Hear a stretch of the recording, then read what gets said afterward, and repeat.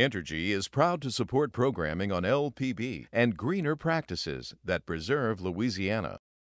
The goal of our environmental and sustainability initiatives really is to ensure that our kids and future generations can be left with a cleaner planet.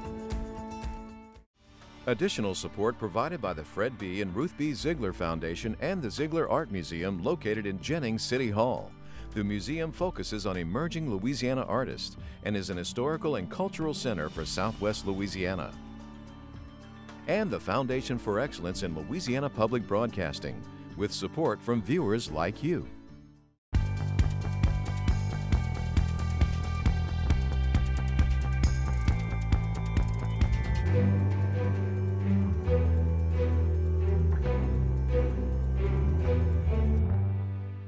In the back of your mind, you just don't think it's really going to happen. The COVID-related death of a just-elected congressman.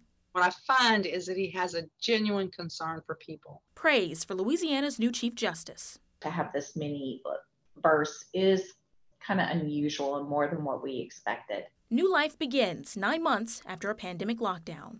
Hi everyone, I'm Kara St. Cyr. And I'm Andre Moreau. Much more on those top stories in a moment on this week's edition of SWI. But first, politicians from around the world are condemning the violence of Wednesday's assault on the nation's capital. They're urging respect for America's democratic processes. A total of 5 people, including a D.C. police officer, have now died as a result of the stunning attack by the pro-Trump mob.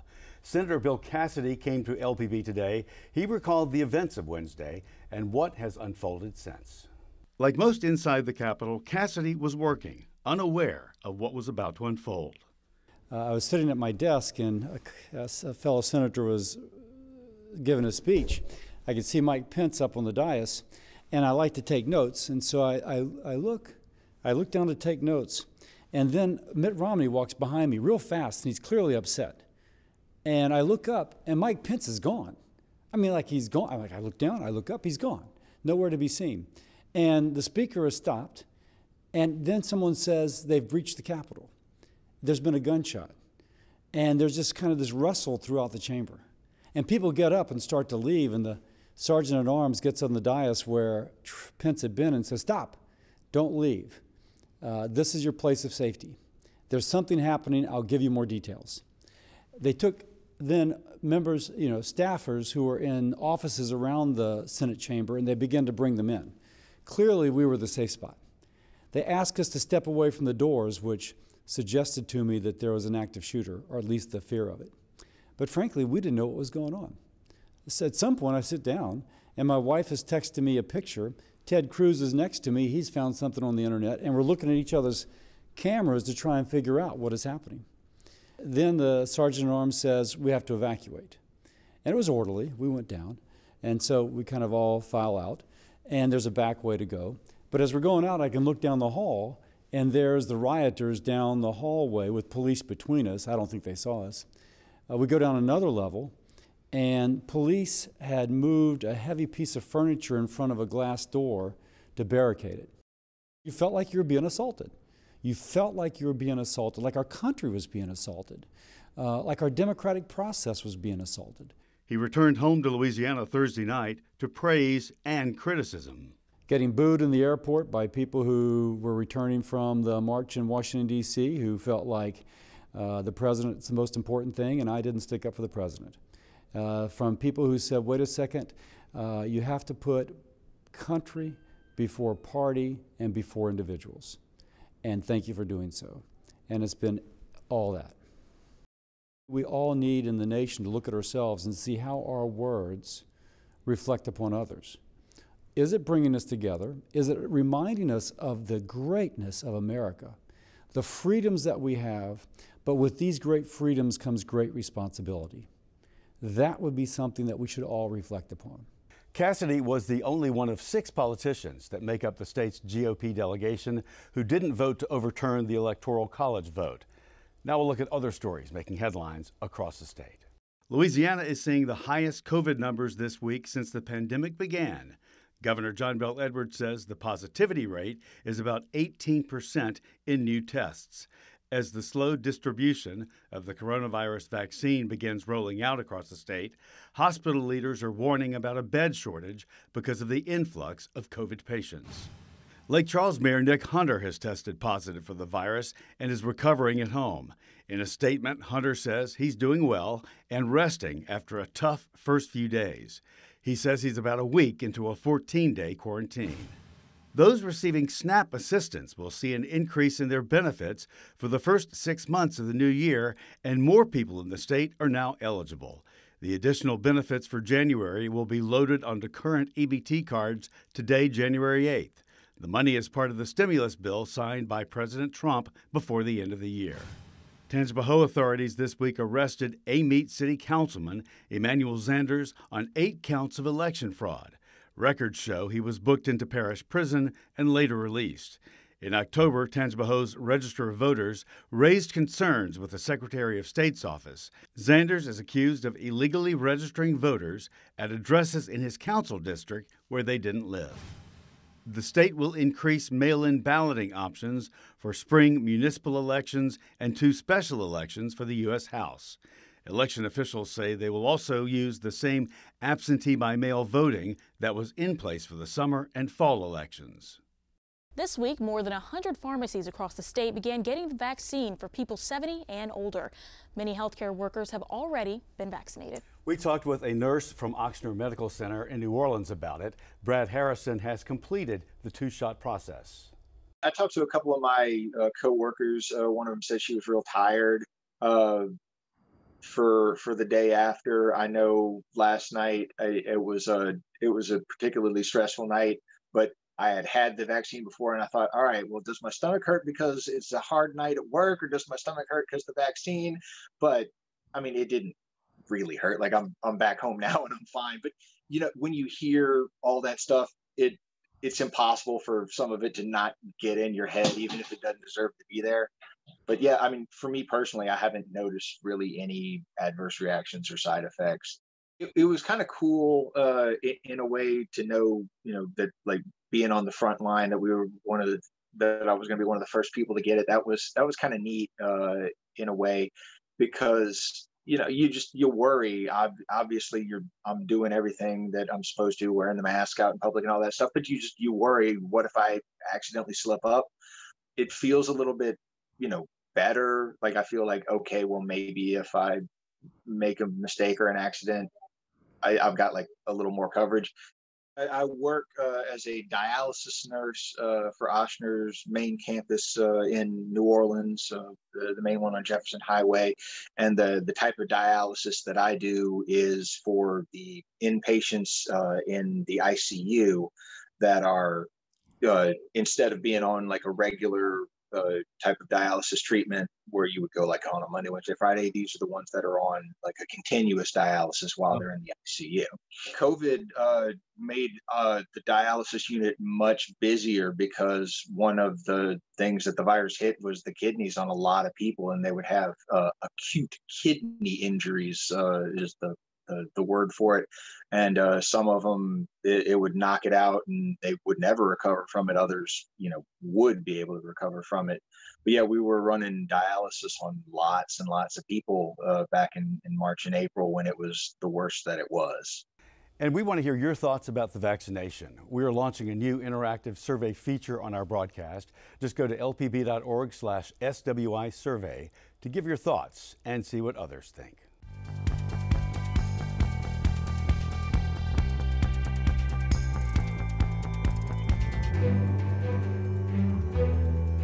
I, John L. Weimer, do solemnly swear that I will support that I solemnly swear that I will support the Constitution and the laws of the United States. the Constitution and laws of the United States. Let's look at the swearing-in ceremonies Thursday at the State Supreme Court building in New Orleans. John Weimer was born and raised in Thibodaux, went to Nicholls State and then LSU Law School, and was sworn in as Louisiana's new Chief Justice. He's one of only 12 justices named in the last 100 years. 2 people who know him well are praising him. I talked with Thibodaux attorney Harold Block and former judge and CASA director Kathleen Richey. I met John in the mid-'70s when he was the student government president at Nicholls University, and I was the student government president at Louisiana Tech. And in those days, the student government presidents met regularly to address challenges that all of the campuses shared. And so I was in a work situation with him, but we were college kids and we spent a lot of time just having fun. My recollection is John Weimer was a pretty good pool player.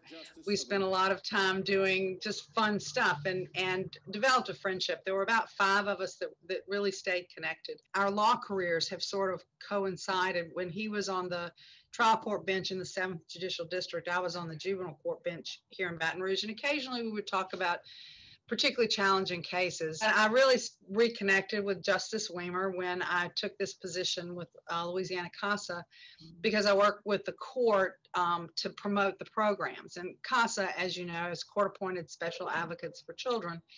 There's 17 programs in the state that serve all but one judicial district. So each of the courts has access to CASA volunteers, and we coordinate through the Supreme Court. I have found him to be a real champion for children. And what I find is that he has a genuine concern for people. I think Justice Weimer and really the whole court want to ensure that the people of Louisiana have their situations bettered, and this is particularly important for children. How would you say that he may approach this position in a different way because of who he is than some others might have? Well, John has a really wonderful sense of humor. So I think they're going to have a lot of fun. I also think that Justice Weimer has a certain humility and an innate ability to relate to people of all walks of life. So I think that the citizens of this state are going to have the leadership of the court really be sensitive to their needs and understand and intend to have the law work on behalf of people. John Weimer has been a friend of mine for a very long time, and I think I am extraordinarily pleased and proud of the fact that he is becoming the Chief Justice of the Louisiana Supreme Court. As you may or may not know, there have been very few Chief Justices from our area. Justice LeBlanc was the Chief Justice many, many years ago, I believe. He was from Napoleonville. And of course, Edward Douglas White from Thibodaux was United States Supreme Court Justice. But this is a rare honor for someone from out here in the country, as we like to say. He went from being a professor at Nicholls State University to being on the Louisiana Supreme Court in the short period of 6 years, which is really unheard of. But it's just a sign of his affability, and he has a way of making friends that's just extraordinary. Stunned mourners paid tribute in Monroe Saturday for Luke Letlow. He was just elected as the state's newest congressman. He died December 29th after contracting the COVID virus. He was only 41. A best friend said of him, he made people feel they were the most special in the world. USA Today political reporter Greg Hilburn knew him well and talked about the loss.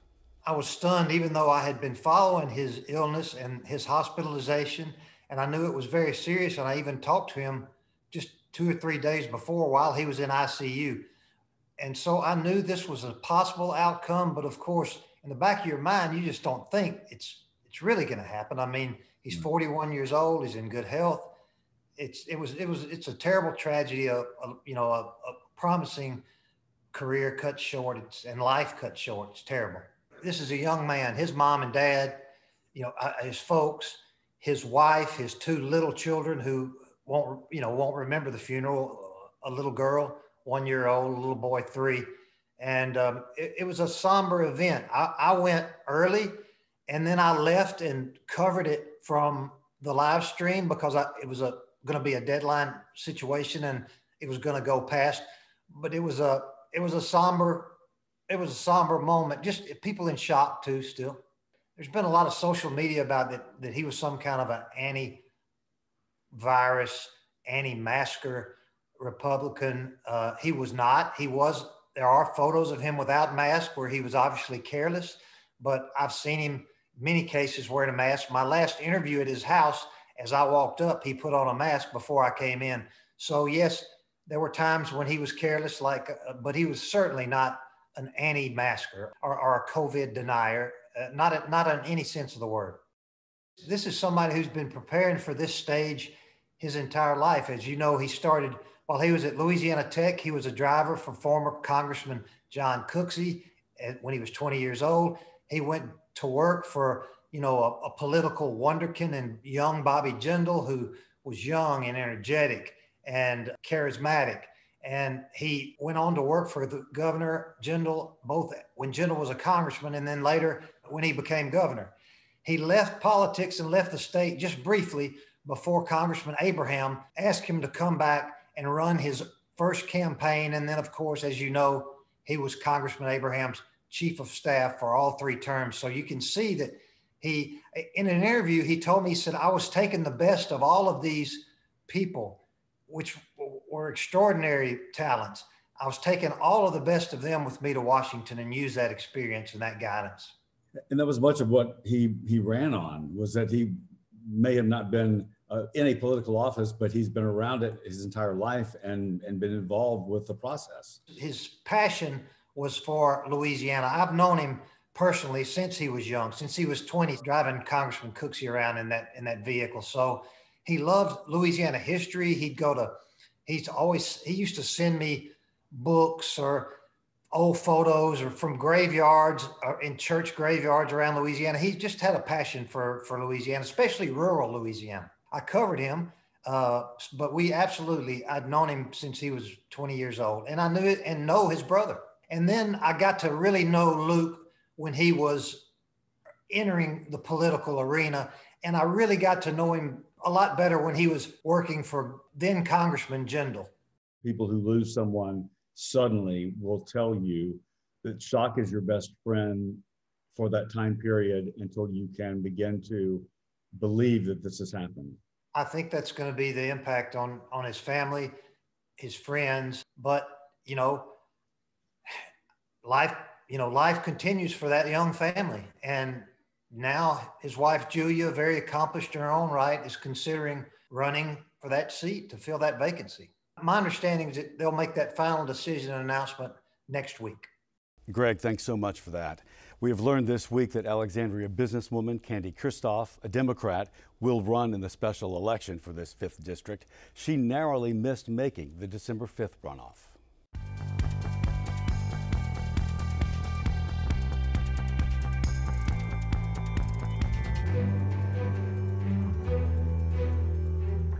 Nearly 9 months after the stay-at-home order began, some Louisiana hospitals are starting to see an unusual uptick in babies born this year. I spoke with the chief nursing officer at Women's Hospital in Baton Rouge, and she says the jump in births is just getting started. After 3 years of trying, the Frittles still weren't able to grow their family. The situation felt hopeless, but Kirsten Frittle knew she had to try. We had to see fertility doctors, we had fertility tests done. It finally seemed like everything was going in the right direction for Frittle and her husband, Justin. They were signed up for in vitro fertilization until the pandemic hit. In vitro appointments were canceled for about a month, and then a miracle happened. Frittle gave birth to a healthy baby boy on January 1st. He was the first baby born in the new year. His name is Jax Frittle, and to his parents and the staff at Women's Hospital, he's perfect. But he's also part of a bigger picture. Baby Jax is part of the baby boom happening in Louisiana right now. More babies are projected to be born this year than previously thought. I had an appointment like 2 weeks prior, like December. It was like a week before Christmas. And my doctor was asking me what my plan was because the induction schedule was so full. At Women's Hospital in Baton Rouge, the staff are preparing for a jump in births toward the spring. Cherie Johnson, the chief of nursing at Women's Hospital, says they were expecting only about 8,000 babies for 2021. But following the lockdown and the different phases, she says they've estimated about 200 more babies than expected, with the most popular month being in March. We really thought that we might see a continued decline in birth rates. We kind of have to go with what we're seeing nationally. And nationally, the birth rate had been dropping consistently since 2014. From January to September, the Louisiana Department of Health tracked more than 43,000 births in 2019. In 2020, during that same time span, there were only about 42,000 births. Even 5 years ago, people were having a baby, 24 to 26 years of age, and now we see it 27 to 28 years of age. Johnson credits the uptick to about 3 things: severe weather events, celebratory events, and of course, anything else where people are forced to be around each other for long periods of time. And in 2020, there was no shortage of either. Louisiana suffered through several hurricanes, many of them devastating. There was also COVID-19 keeping everyone indoors. Things like that, there's going to be a slight uptick in bursts, just things that kind of bring people a little bit closer together. We do see a little uptick. Although this long of a stretch within a quarter to have this many bursts is kind of unusual and more than what we expected. But there is some anxiety that comes with being pregnant during difficult times like these. Ashley Bass is set to give birth this March, and she's worried about what obstacles she might run into with the pandemic still going strong. You have all these things that go through your mind, so you're already stress or your anxiety is kind of high because of the pandemic, but now you have that added pressure on top of it. Just making sure that you plan and have the proper preparation before she gets here. One of the things Bass is worried about is childcare after her baby girl is born. Bass will still have to work, and her daughter will need to be somewhere safe. Her only hope is that things turn around in 2021. But hopefully 2021 has a better outlook and everybody can just slowly start to get back to normal. Baton Rouge General Hospital is also seeing that jump in pregnant women. A spokesperson told me prenatal visits in 2020 were up by 20%.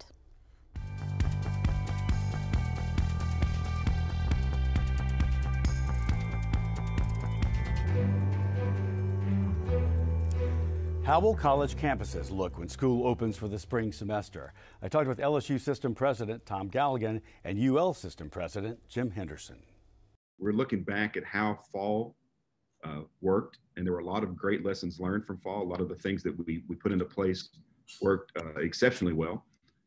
And then we're incorporating the things that we've learned about the virus since then, how it's transmitted, how we can prevent transmission or mitigate transmission. And so we're incorporating some expanded testing, and we're utilizing some new types of testing that will make testing more available, more quickly understood, and results more quickly known. And we think that's going to enhance this and make the spring similarly successful. We are eliminating the block 1 week spring break, and we're distributing the days that students would have had off throughout the semester. So instead of having a whole week off for spring break, students will have a day here, a day there. That was at their request. We thought it was a very reasonable request. They need breaks. What we want to discourage is them going away en masse to some beach somewhere and then coming back. If a student is not comfortable being on campus, they can even begin the semester with online learning and remain online throughout the semester? Correct. We're still going to be wearing our masks. We're still going to be washing our hands. We're still going to be physically distant, and we're going to have a whole lot of testing. The best way we can combat this virus is changing human behavior, right? Or adapting, even if it's just for a short time, human behavior. We know that wearing masks and that keeping physical distance prevents, or at least strongly mitigates, the spread of this disease. And we saw that because we've been unable to find a single case of in-classroom transmission. There was one study that came out that if everyone followed mask protocols, or 70% of people followed mask protocols to the letter, we could basically eradicate the virus over the course of 3 to 4 weeks. That's powerful. You've heard a lot about wastewater testing, that there was an approach that was pioneered at LSU. We've got an approach that was pioneered at UL Lafayette that we are using to identify levels of the virus in collective communities, in dorm rooms, if you will, or dorm spaces. Wastewater has been a godsend. We've tested every week. We will continue to test. John Pardue, Gus Kasoulas, and their team will test next week. First day of classes, Monday and Tuesday, we'll get test results. We'll act accordingly. So it enables us to target a particular residence hall or area on campus where there's virus and to go in and to say the people who live in this area, you got to get tested. I'm not sure we're in the gun lap of this. I know you're a former track athlete, so you know the gun lap. I'm not sure we're in the last lap, but we can see the light at the end of the tunnel with the vaccines. We're social animals. People want to be social. And so I don't make light of it. It's difficult to stay apart, but it's absolutely important that we do that now so that going forward, we can enjoy all of those liberties, all those pieces of that joie de vivre, if you will, that make us who we are. And classes begin next week. Well, everyone, that's our show for this week. Remember, you can watch anything LPB anytime, wherever you are, with our LPB app. You can watch LPB News and public affairs shows as well as other Louisiana programs you've come to enjoy over the years. And please like us on Facebook, Twitter, and Instagram. For everyone here at Louisiana Public Broadcasting, I'm Andre Moreau. And I'm Kara St. Cyr. Until next time, that's the state we're in.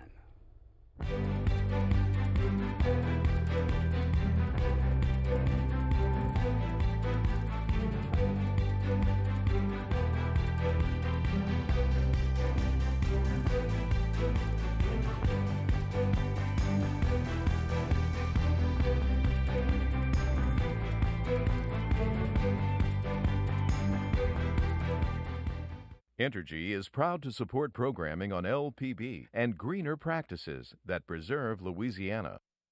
The goal of our environmental and sustainability initiatives really is to ensure that our kids and future generations can be left with a cleaner planet.